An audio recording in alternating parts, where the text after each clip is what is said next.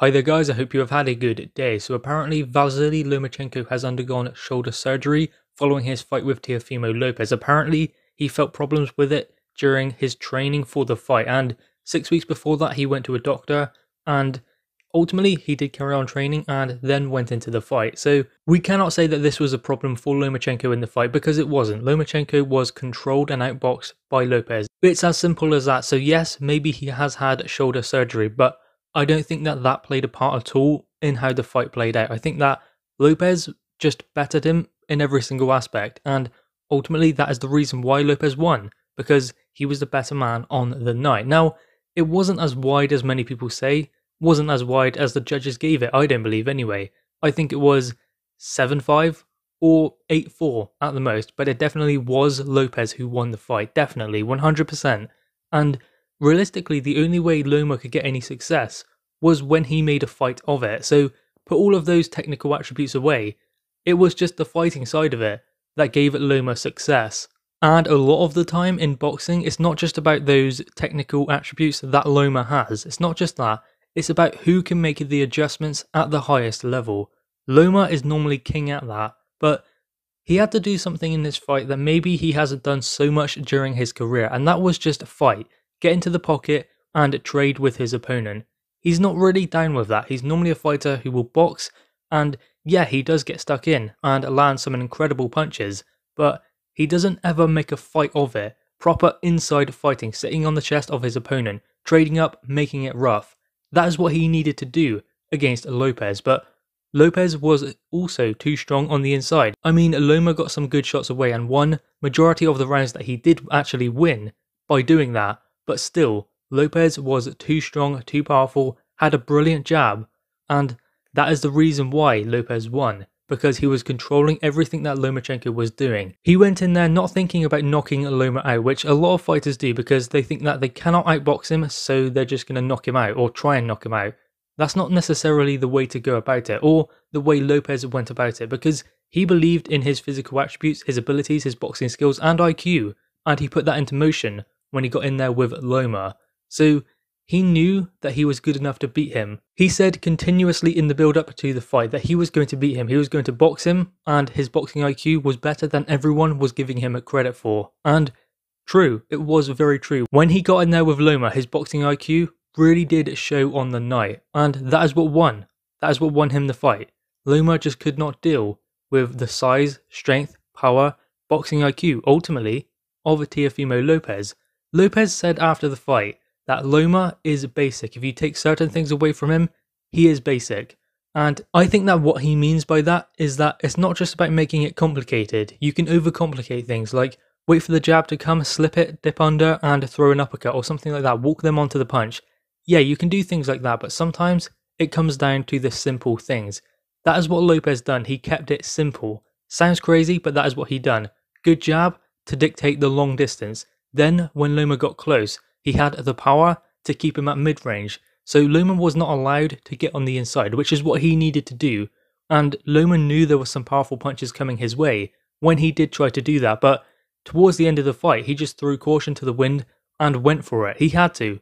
Otherwise, he was just going to be outpointed by a large margin, which he was anyway on the scorecards, which didn't reflect the fight in my opinion. Lopez definitely won, but ultimately the scorecards did not reflect the fight. But still, Loma was kept on the outside. He was kept at a dictated distance by Lopez. And whenever Loma did bring in that fancy footwork and step around, swivel around to the side, Lopez just stepped around with him. I mean, sounds simple enough, but I know it's harder to do in the ring, but that's the thing. Lopez kept it simple. Step around with him when he steps around. Create the angles. If he's going to do that, then you go around at that angle with him, because then he cannot land the punches, because ultimately Loma doesn't have the physical attributes of Lopez. So Lopez can keep him on the outside, because what Loma needs to do is create those angles so he has a target to hit. If Lopez does swivel with him, then there is no target to hit. The distance they are fighting at remains the same. So that is what Lopez done. He dictated the distance and pace of the fight. Something that we haven't really seen anyone do in there with Loma before. So given that Loma is undergoing shoulder surgery, would that have played a part in this fight? No, not at all. I don't believe it would, because apparently Loma is going to have surgery and he will be out until late January. That is when he will look to return. and whether he stays at lightweight or whether he goes down is something that remains to be seen at the moment, but Lopez is probably going to stay at lightweight for one more fight, I believe, defend the undisputed titles, and then maybe go up in weight and look for the winner of Josh Taylor versus Jose Ramirez, which would be a great fight. I mean, he can kind of get that fight because he's undisputed at lightweight, so undisputed lightweight versus undisputed super lightweight, there's that dynamic there, so that would be interesting. But maybe there is a rematch or room for a rematch in there between Lopez and Loma. I would like to see it. I think it would be great. I mean, Lopez conclusively won the first fight. No shoulder injuries, nothing would have changed that. I mean, we could see that Loma was at his best. I mean, I know it doesn't look like it, but Loma was still doing some incredible things in the ring with Lopez. If you watch the footwork, the movement, what he was trying to do, it's just Lopez did not allow him to do it. Because Loma does a lot of escaping to the right. He'll land his punches and then he'll create angles coming off to the side. That is how he overcomes physical advantages with his opponents when he's in there with bigger opponents, because he's not necessarily an out-and-out inside fighter sitting on the chest, landing body shots and things like that.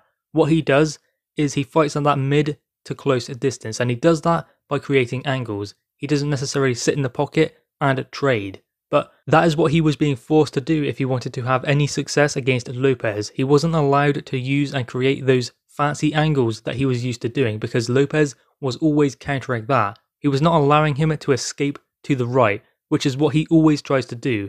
If he is not allowed to do that, then Loma is being broken down. He's having things taken away from him. So that is what Lopez done. Kept it basic like he explained.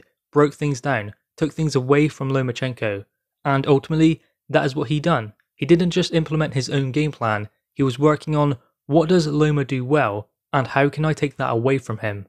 And there is no taking anything away from Lopez for what he done in that ring with Lomachenko, and now he can go on to some mega fights, maybe a rematch, maybe a fight with Devin Haney, if he comes through Gamboa, which he should do if Devin Haney is all he has cracked up to be and all what he has promoted to be, then he should be beating Gamboa, because I think we will all agree, Gamboa is not the fighter he once was. He's been beaten recently by Gervonta Davis as well, so he's not the fighter he once was. So Devin Haney, if he is worth his salt, will beat him. Then maybe there is a fight between those two. Maybe there's a fight between Lopez and the winner of Ryan Garcia versus Luke Campbell. In fact, I'd rather see the winner of Luke Campbell versus Ryan Garcia fight Teofimo Lopez. I think it's a better fight because I think that the Garcia-Campbell fight has more at stake. It's a bigger fight, it's a better fight than Haney versus Gamboa, and whoever wins that fight has a better name on their resume than Devin Haney would. So that means they should get the shot at the undisputed champion. It would be a more interesting fight, say Ryan Garcia versus Teofimo Lopez, or Luke Campbell versus Teofimo Lopez. I know that Devin Haney is a great fighter, but the Gamboa fight is not as big in my opinion as Ryan Garcia versus Luke Campbell. That is why the winner of Garcia Campbell should get the shot at Teofimo Lopez, but they won't. It will likely be Devin Haney. Or, in fact, the winner of Luke Campbell versus Ryan Garcia will fight Devin Haney, because that's what it's for. It's for a shot at Haney. And talking about Garcia Campbell, it's interesting because they have moved that to earlier in the day, because obviously Spence versus Garcia are fighting that night as well. And that's kind of strange, because I think that Garcia versus Campbell is a better fight than Errol Spence versus Danny Garcia. I just do. I know that one's a world title fight, and I think Errol Spence is a brilliant fighter, but, I mean, Danny Garcia, I don't believe, is the best at welterweight. I think that his best weight was probably super lightweight. I think that he was destructive at that weight. I think he was powerful, had a great jab, brilliant jab, very sharp, very fast.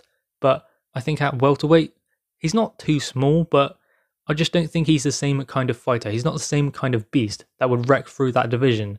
I mean, he's going to get beat by Errol Spence in my opinion.